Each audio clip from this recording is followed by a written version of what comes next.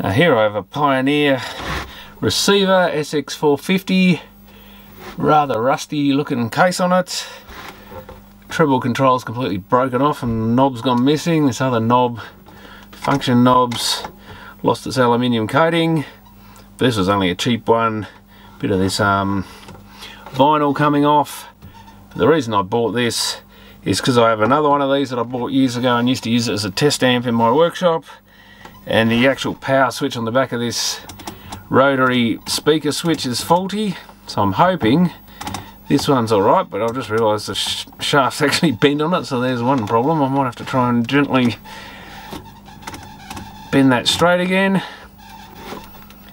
But I thought I'd have a look at it and just see what condition this thing is in. It's very rusted on the back and disgustingly dirty.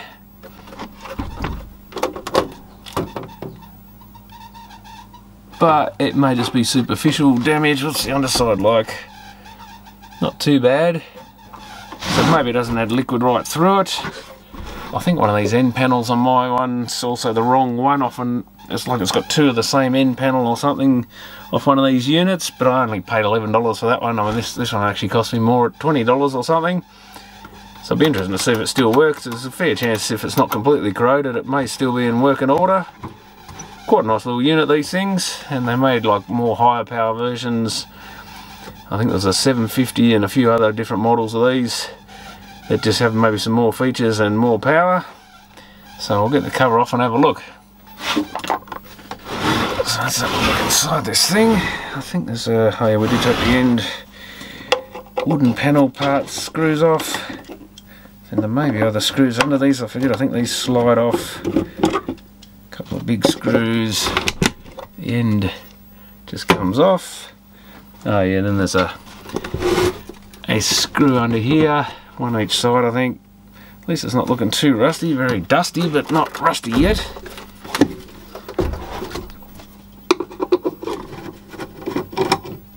Hopefully, as long as that power switch is good in it, it's the main thing I need.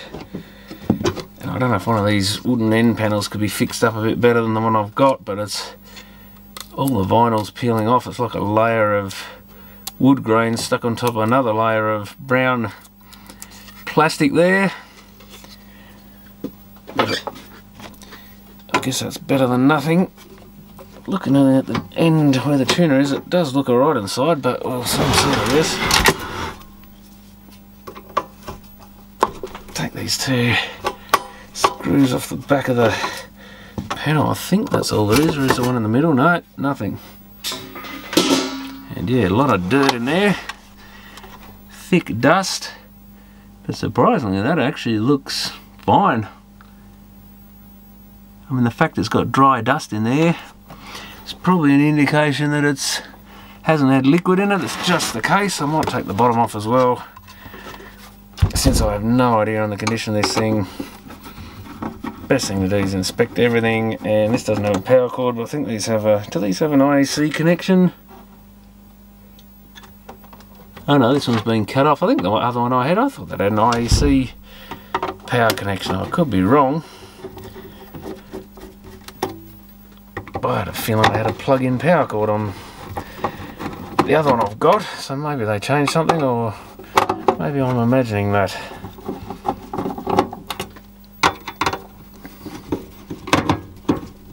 I don't know what these are rated at, but I don't think they're much. Maybe 10-15 watts a channel, something like that. Not a particularly powerful. You can see there's more TO220 type output devices, so it's not going to be particularly powerful. It does have quite a big transformer in it though, so it might be capable of a bit. I mean, it does have a tuner to run, but that doesn't use a lot of power normally. And that's about as good as you could expect a circuit board to be. No corrosion, no sign of it at all. One nice dry looking joint there, but it's only just halfway cracked around, I think. But yeah, that's in as good a condition as you could expect. It's often the case with these things. Sometimes they look absolutely terrible on the outside. I mean, I doubt it's done these contacts much good. Yuck, that's just filth. So none of that's going to be in the best condition. These speaker terminals are going to be interesting. I think I might better take that out and get the dust out of those. And we've got a voltage selector. Is this one of these ones? It's got a fuse in the middle of it. I might check that fuse, because we don't want to get 240 volts into that if it's looking all corroded or anything. And it's often best to check no one's done anything dodgy with it as well. Guess I should really check it's the right rating. I should get back in the habit of doing that every time, because you never know what people have played with. 1.5 amp for 240 volt. And we're in the 240 volt position. Doesn't hurt to check, because there is I assume this unplugs. Yeah, there we go. That's your voltage selector. And you just point it with this little cutout to the voltage you want. So we've got 240 showing there.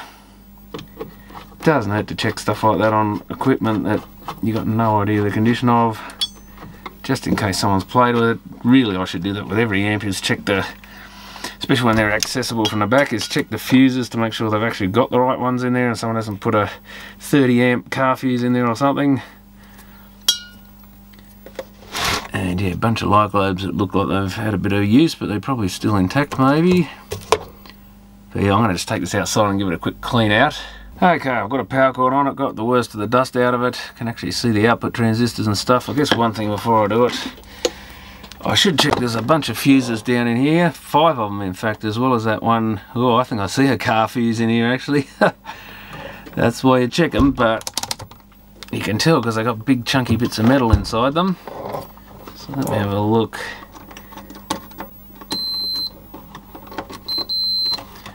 If there's already a blown fuse, we know we may have issues, so, but I wouldn't be surprised if that's got like a 20 ampere in there or something, if that's what it looks like. And it looks like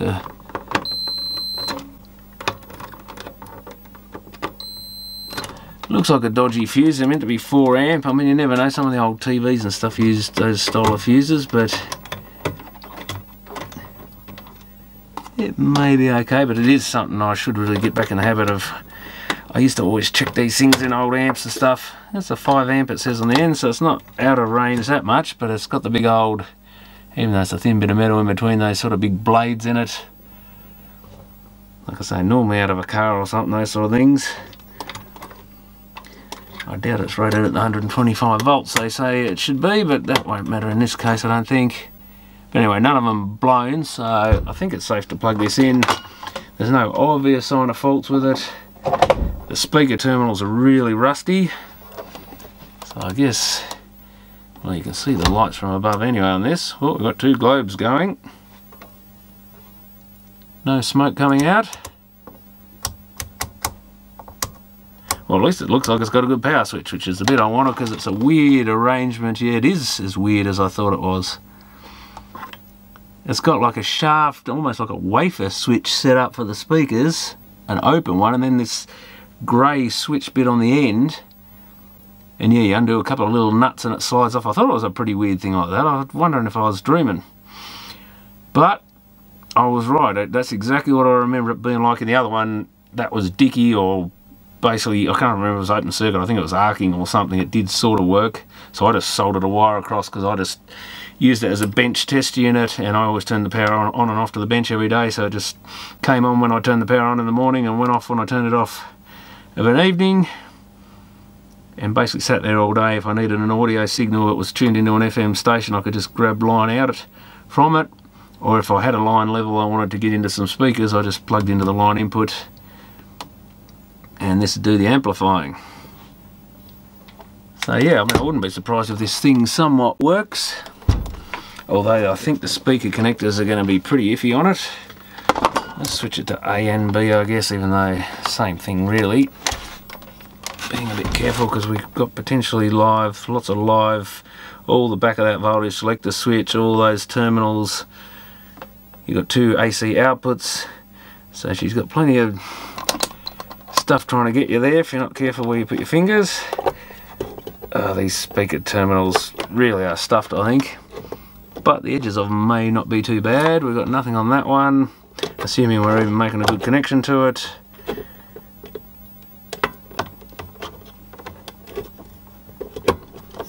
And nothing on that one. I don't think there's much point checking the other A and B, both of them, but since they're all hooked to the same set of output transistors, this thing might actually be half going. We may have some very scratchy pots and switches in it. Oh yeah, even the input select switch there is two great big open wafer switches, so not even sealed up and anything. Got one of these nice big heavy flywheels on the tuning. So you give it a spin and it's got a bit of inertia there, look at that. I love the feel of those things. They're really nice touch in these sort of amps. That's why they got a good reputation, because they actually feel nice when you've got a big flywheel there. You're not doing all the work, or wind, you can sort of give it a bit of a spin. Always a nice touch. But I mean, that's a great big piece that looks like cast iron, so obviously costs more to build them that way. So I think what I'll do is I'll just plug some speakers into this and plug the CD player in and see if we get anything out of it. But like I say, don't expect miracles with these speaker connectors, because they are pretty rusted, at least on the top surface. Like I say, the little edges of those things might be okay, but I have my doubts if there's that much rust, but I can see some of it still silver when I press on them. It's amazing how resilient some of this gear is. Some people think it's really fragile, but it's amazing how much abuse it can take, including, you know, the bad environment, water and the like, dampness.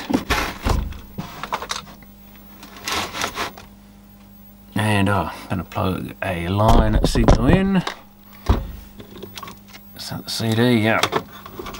Now this is going to be the next bit that's dodgy, is everything's tangled up.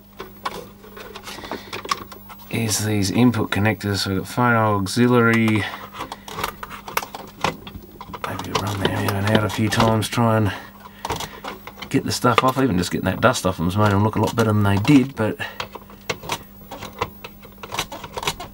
plugging in and out a few times. This is one of these rare ones that has all the inputs facing upwards, which is actually a good thing, because if you're fiddling around behind it, it's actually easier to work from above a lot of the time. So let's make sure volume's down. I don't know what speakers I'm on, so I'll go A and B.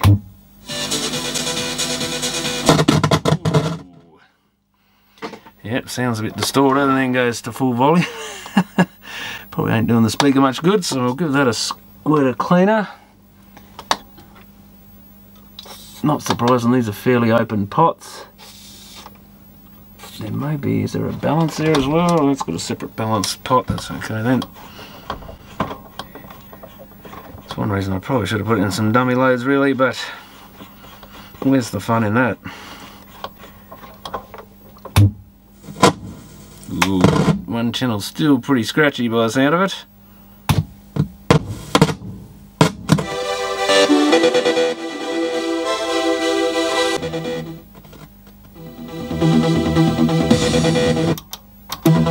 Tape monitor switch, that was dicky. Was it always on that song? So the tape monitor switch, I think, might have been the problem there. I expected these switches to be pretty iffy. I'm not sure how I can get contact cleaner into that, maybe through the top. Line it up and hope it comes out everywhere.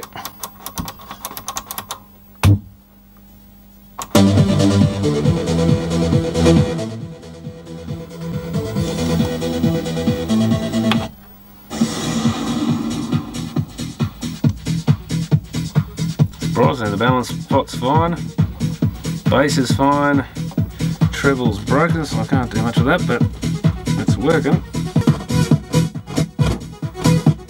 Volume's still a bit iffy, so that may be beyond it.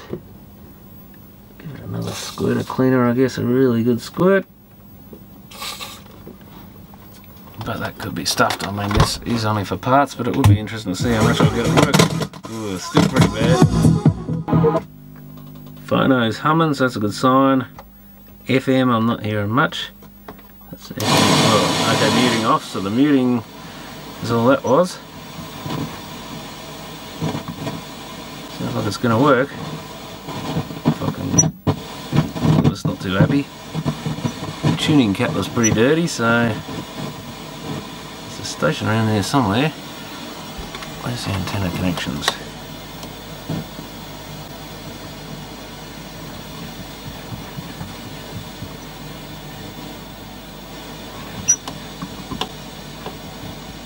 It doesn't like turning all the way to the end either. Something's not happy with it.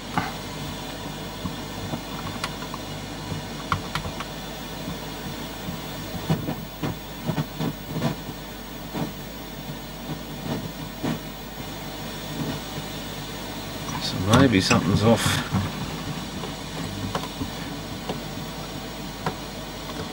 That wire probably doesn't help being in the way, but does that turn anymore? Ooh, it's really trying to stretch the dial cord a bit. I think that's about the end anyway, which has got up to 108, so I think we've freed it up a little bit.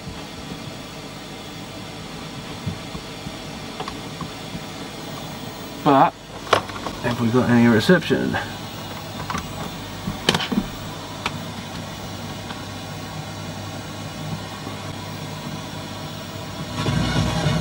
That's what we do. Alexa, play Pulse FM Hope. I could have my Gucci on. That seems to work.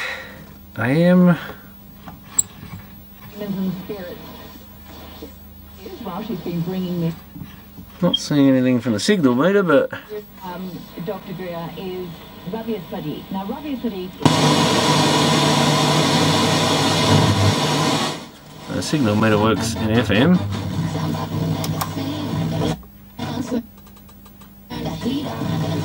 No stereo light.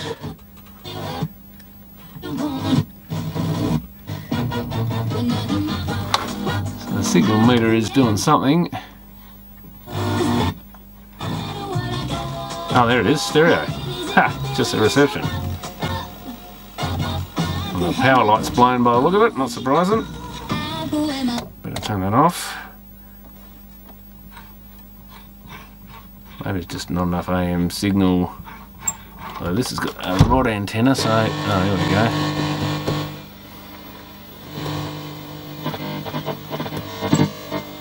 Oh, yeah, the meter just moved a little bit. It's not sounding real good though.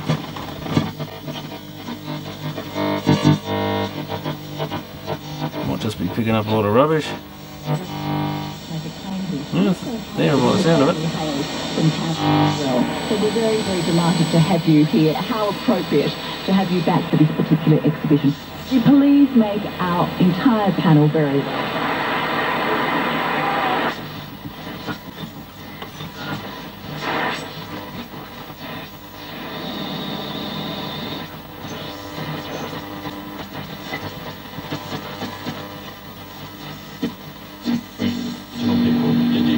Yeah, who would you like to see on there? That's just me giving it lots of interference, I think. That pot's definitely pretty knackered. One channel's hissing and carrying on. Oops, still hissing and carrying on.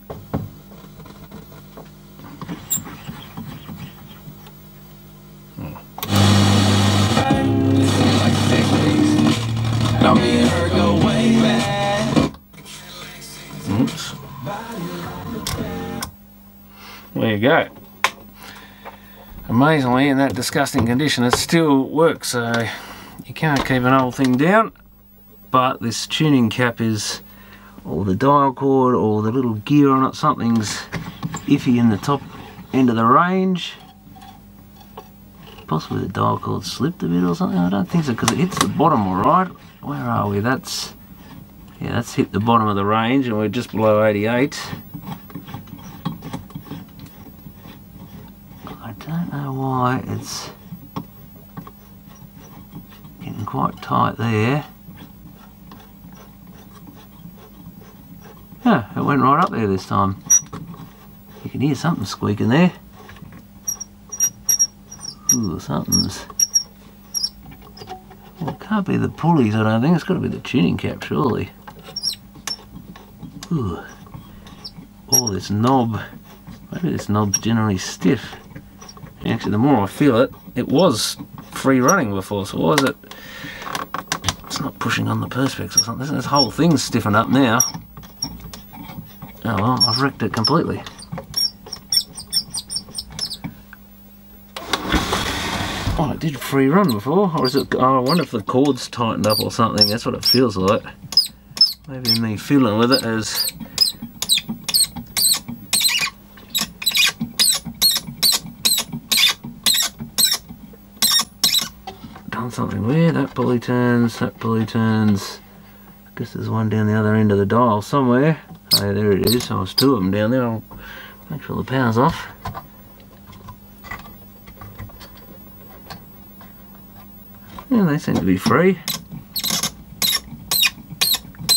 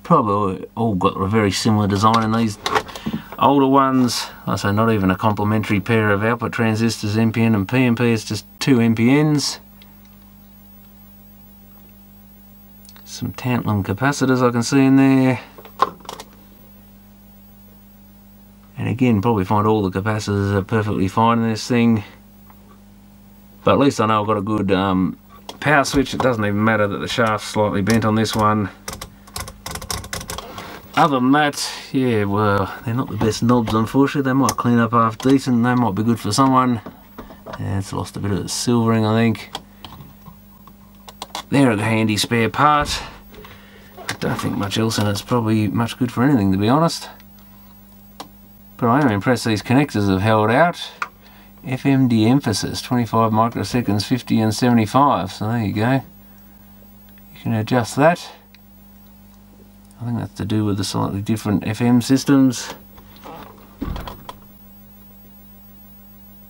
Yeah, not much else to see. At least I know what I've got here. Here's a good unit, and it's got the good power switches is the main thing I need, because I didn't bother pulling the other one apart. I guess I should have had a look inside. We might even do that when I dig that one out. I've only got that one set up as a display unit, so I've got some old tuners and stuff and just sit them there with the lights on because they look cool. But I haven't used it in quite a few years now, so it'll be interesting if I can get that going again. I wonder if I could, yeah, well maybe I can just pinch the switch out of this one. Well, I've got a different amp I use now anyway, but this could actually be turned into another workshop unit. This would be the ideal candidate in a way. I don't really care about the tuning, because if I could just get that tuned to one station, I don't care about a broken treble control. This actually would make an ideal test amp for a workshop, or even a shed amp or something, because as long as it works, the only bit problem being if you can't turn it on and off easily. But there's always the power point, switch on the power point for that, I guess. Or like I used to switch the circuit breaker off for the whole circuit. But yeah, it's in surprisingly good nick. I think the front panel on this is it's got a few marks. It's quite good, or is that just a bit of paint or something? I think that's a scratch. So it could make a good donor for a few parts of our other ones. But anyway, thanks for watching.